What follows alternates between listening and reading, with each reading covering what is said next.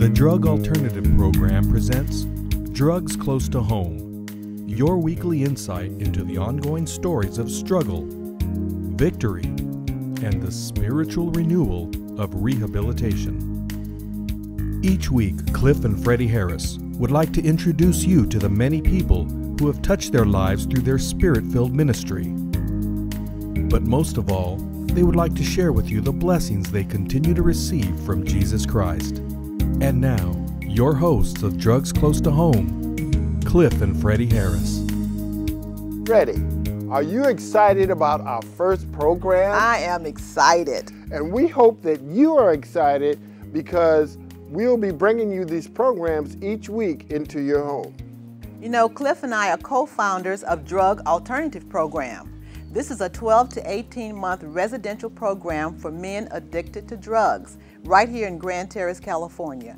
And you know, we have had so many success stories, so many people to cross our lives. We just said we cannot keep these blessings to ourselves. Just a minute, Freddie. Do you know what? We are excited about that because we want to let you know what God has done for us in our lives. And you know, during these series of programs that we're going to be doing, we're going to let you know that what He's done for us in our life, He will do for you in your life. You know, before we tell you our stories, we want to tell you a little about ourselves. And I could think of no better way of doing that than for me to interview you, honey, and for you to interview me. Now listen, Freddie, you have to be careful now what you're going to ask me, you know, because I might have some private things I might not want to say. But really, you guys, my life is an open book, and we want to let you know what God has done for us in our lives. And honey, I thought the first thing I would do is to read the introduction that I read for you every time we have a speaking engagement. Now, before you read that, Freddie, you know, every time Freddie reads this introduction for me, I have to relive my life again, and that's not a good thing for me to do. But we're going to do that. Listen very closely now. The man that I have the privilege of presenting to you today has a long history of success in his field. His accomplishments are many. First of all, he's an honor graduate of the Colorado State Penitentiary, receiving his bachelor's degree in burglary in 1977. He returned in 1983 and received his master's degree in larceny on January 3, 1984. Prior to completing his higher education, he enrolled in numerous institutions, including the Denver County Jail, Arapahoe County Jail, Adams County Jail, Lake Alfred, Florida County Jail, Long Beach, California County Jail. Now, his elementary schooling included the Dallas City Jail, Auburn, Ohio City Jail, Denver City Jail, and the Aurora City Jail. Now, his professional experiences include 10 years as a heroin addict, 8 years as a cocaine addict, with 20 years of marijuana use and 5 years of amphetamines and barbiturates. Now, his direct experiences include robbery, direct IV injection, burglary, extortion, assault and battery, larceny, contempt of court, filthy language, trespassing, and possession of narcotics. But today he comes to you a new creature in Christ with over 20 years of sobriety, a new wife and family, owner of a home, president of Drug Alternative Program, and a published author, having recounted his addiction and redemption in his autobiography, Death Dance. It's with great pleasure that I present to you Mr. Cliff Harris. Thank you, Freddie. Now, honey, I want you to tell the audience a little more about yourself. What about your childhood? Well, you know, I was raised in a Christian home. My father always woke us all up in the household. Before he went to work, we would have family worship together. He always took us to church. We would have family worship in the evenings. But, you know, as a child, I didn't have a dysfunctional family. But I know one thing, I had low self-esteem. They always called me the ugly boy. And, you know, I used to wonder if I was adopted, you know, because all my other brothers and sisters looked a little different from Right. me. You're the only one that's dark Yeah. with kinky hair. Yeah. Everyone else is light complected and straight hair. And so I remember asking my mother one time, was I adopted? And she was like, oh boy, what's the matter with you, you know? But that stayed with me. And so that had an effect upon my life in some sense. Right. Now, what about your marriage? Well, I always wanted to be like my father, where my mother, she never did work. You know, my father always took care of the whole family situation. And I wanted to be just like my father. I didn't want my wife to work, and I didn't want her to do all this. I would be the totally one that would take care of everything. The breadwinner. The breadwinner. I was the breadwinner of the family, but it didn't work out that way too well. And so I How old lost were you? that. Well, I didn't get married until I was 21. And when I got married, I didn't start using drugs until I was had 3 children, and that's when I started using marijuana. And I can remember when the guys first introduced that marijuana to me, I got upset with them. But from wanting to be one of the fellas, I started smoking the marijuana with them. I wanted to be part of what they were doing. And from marijuana, I went into doing heroin. You know, for me to stick a needle in my arm, you know, right now I've got 2 marks on this arm and 2 on this arm. And those marks will be there the rest of my life. And, you know, I had gotten so bad till I was spending as much as $150 a day on heroin. I remember you told me one night you spent $800. And, you know, actually, that's a small amount. Because I've known people to spend $2,000 on heroin. But, and when you start doing those things, you start going down. You lose your values that you've been raised with. You know, when you really think about me, can you look at me right now, Freddie? I look pretty good. You're a pretty handsome Yeah, guy. thank you, Freddie. But at one time, I had hair on my head like this, a mustache like this. I would not change my clothes. I would keep them on for 2 to 3 weeks at a time. Don't even take a bath. Don't even take the clothes off, because I'm so down in the gutter. And that's where Satan takes us. Satan will take us down into the gutter that I thought I would never go. But that's where I went. Well, what about your jail life and your prison life? Well, I've been in the Colorado State Penitentiary twice. I've been to jail in California, Ohio, Florida, Texas. I can't remember the rest. But there's some more. New York. I've been to all those places in jail. As far as my children go, I stole from my children, stole from my wife. You know, and when you're doing these things, you say that you love your children, but you don't love them. Because, you know, my ex-wife used to say to me, if you loved me, you wouldn't hurt me. And, you know, that's true. God says the same thing to us. If you love me, you would obey me. I remember you telling me the 17th Street episode. Share that with the audience.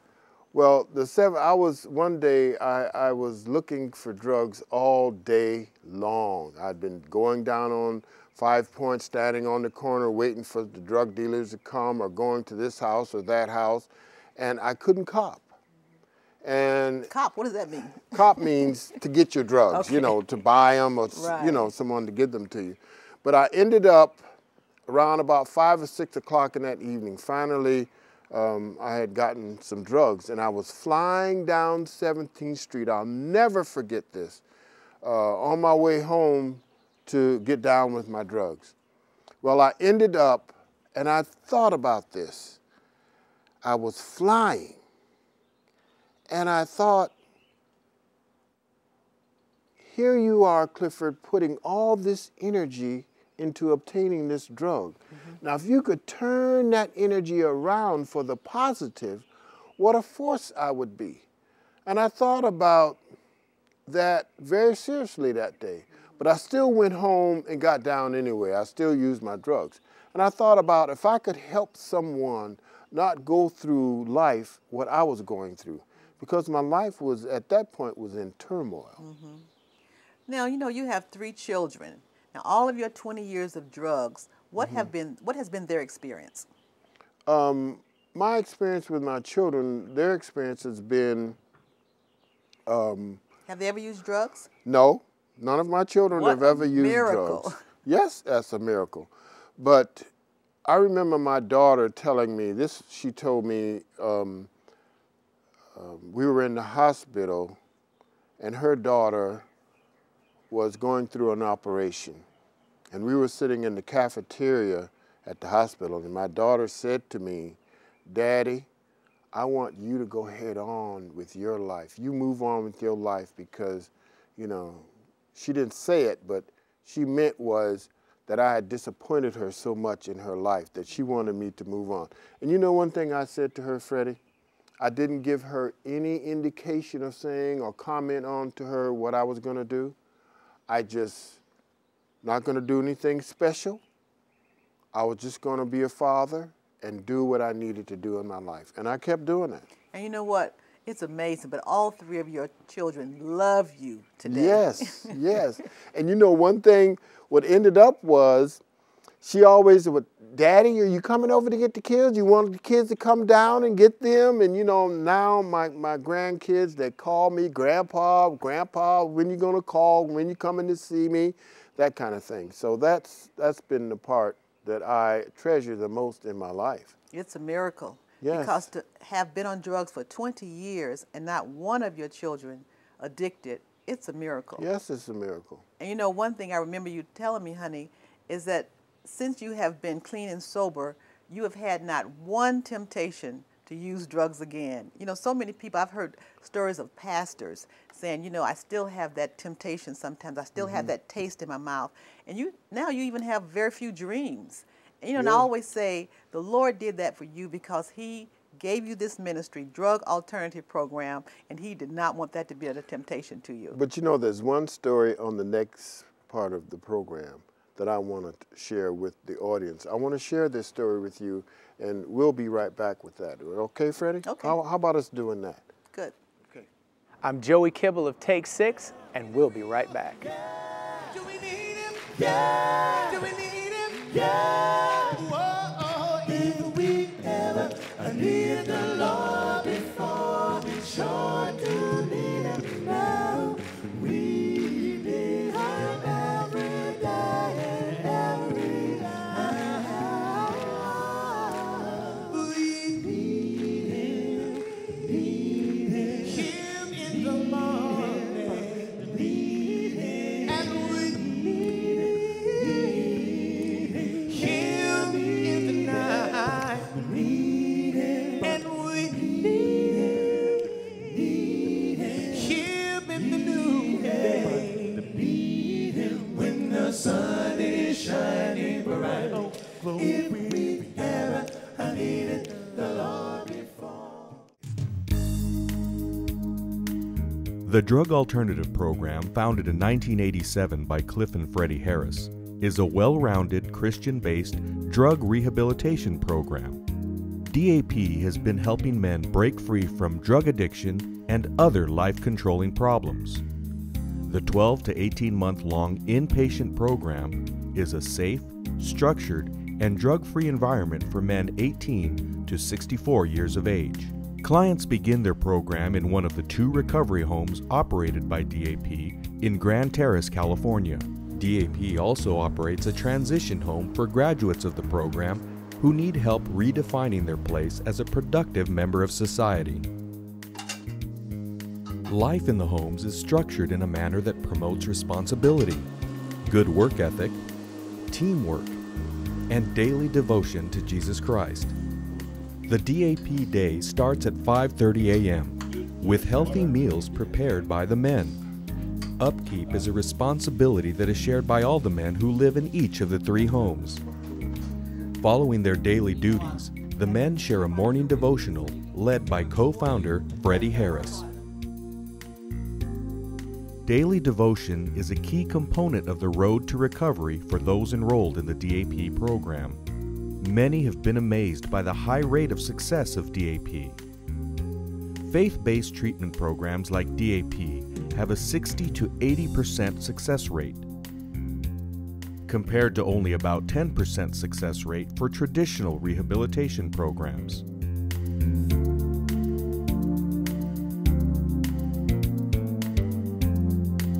While most drug rehabilitation programs depend fully on outside financial resources to operate, DAP looks to innovative self-reliance. DAP operates a professional lawn and landscaping service that serves the local and surrounding communities. Also, the lawn business pays for half of the recovery expenses for these guys. So they'll help them to pay for their recovery, which, you know, the families appreciate.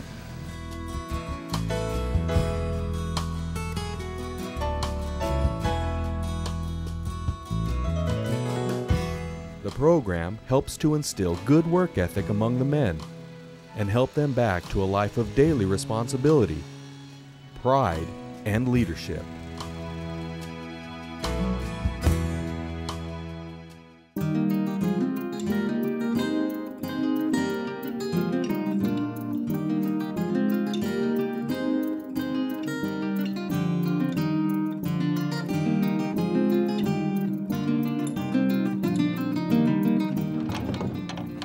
We as addicts cannot have no idle time. And that's why the program has to be structured so that at the end of the day, they're ready to go to bed. When clients have completed the 12 to 18-month program, they graduate into a spiritually renewed drug-free life. This physical and spiritual rebirth is indeed a cause for celebration.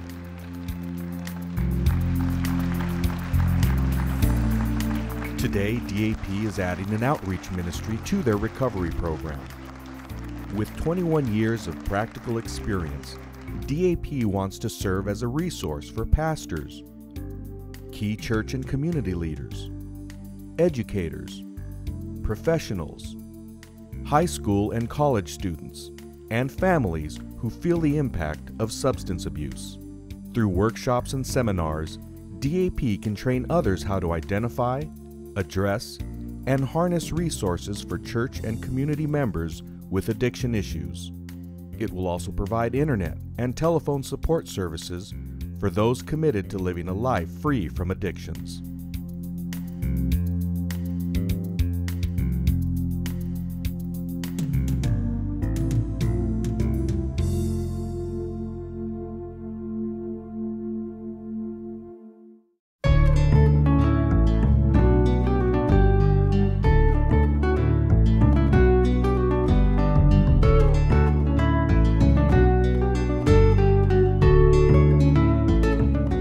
Welcome back. Cliff, you said in the last segment that you wanted to share stories about your Yes. family. I want to share a story about my mother. This is a very important part of my life that I really remember.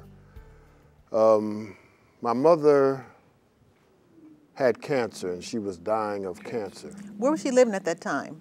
My mother and father lived in Lake Alfred, Florida at that time, and I was in Colorado, in Denver, and I had a case, and I was out on bond, and I knew I was going back to the penitentiary. There was no ifs and ands and buts about that. This was my second stay that I was getting ready to do back in the Colorado State Penitentiary. Is that the time you took the children with you to Florida? Yes, that's the time that my ex-wife let me take the kids. She let a drug addict take her children She to let Florida? me take the kids to Florida with me when I went. Did you have money? No, had no money. I had gotten a stolen credit card, and I had about maybe $15, $20 cash money. And I drove all the way to Florida on a stolen credit card, Freddie. And And $15. I gave, would buy the kids a little hamburger here and there, little cheap hamburgers, and I just drove straight through from Colorado to Florida to see my mother who was dying of cancer. Now, I want you in the audience to think about this. I go down to Florida, I have a case, I'm still using drugs, my life is a mess, and I go down there to see my dying mother on her dying bed. And you know what happened to me when I went down there, Freddie? Don't tell me you use drugs. Oh, yes. I was busted with some marijuana, walked in a liquor store with a marijuana joint in my mouth. And there were some detectives in there, and they arrested me. That was pretty bold of you. Very bold of me. And the thing of it was, I had to call my father to come and bond me out of jail to get me out. And I called my daddy, and he said, well, he would come and pick me up. He would get me in the morning. I said, no, Daddy, I don't want those kids to wake up and I'm not at home. You got to come get me tonight. Right. My father came and got me that night. I went back home to my mom and dad's. Now imagine, this is what my mother said to me. Was she happy to see you? No. What did she say? When I went in the bedroom, my mother was in the bed, and she was very ill. This was the last stage of her life. And my mama says to me, my mama, good mama, Christian mama, she says to me, Clifford, I wished you had never come to see me because I know you were still on that stuff. Here is your mama telling you that she did not want to see me. That's devastating. That's something that has stayed with me all of my life. And I remember you telling me about her calling your brother Gene. Well, she called my brother Gene, who lived in Jersey, and he came down, but I never knew why he was there. But my brother Gene never did say anything to me about that. So, you know, that was part of what I went through. But he never did say anything, but it was a mess. But I always had in my mind that what if my mother died while I was in the penitentiary? It was something that I never could live down, but when she did die, I was able to attend her funeral. That was a blessing. A blessing, and I know nobody did that but God. God worked that out for me, because that would have been a devastating blow to me in my life. Now let's talk about your children. I remember a story you told me about your son Jeffrey when you were washing the car. Well, with my son Jeffrey, he was about 2 years old, maybe no, I would say maybe 2 or 3, just beginning to walk. And I was washing the car, and I had bought me a whole bag of marijuana that I was going to smoke this marijuana, and I was going to cruise in the car and drive, you know, and get high. Well, Jeffrey was out there with me while I was washing the car. Well, he got a hold of the bag of marijuana. Now, he didn't dump this marijuana on the sidewalk. He dumped it in the grass. Marijuana is green. Yes. And so it was wasted when he dumped it out. Do you know, I was so angry with him that, you know, I spanked him very much. An innocent child. Innocent child. He did not even know. But because of my anger, I really whipped him. Wow. Now remember the story you told me about Rhonda, who was a debutante, getting ready to enter into society. Yes. Well, my daughter, she was going to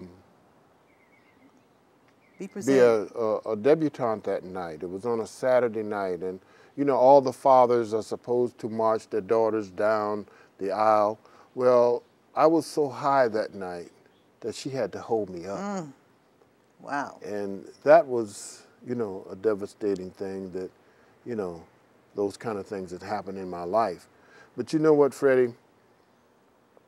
All of those things God has brought me out of and has changed my life in a sense that, you know, now we're doing drug alternative program because I want to help somebody not go through life what I went through.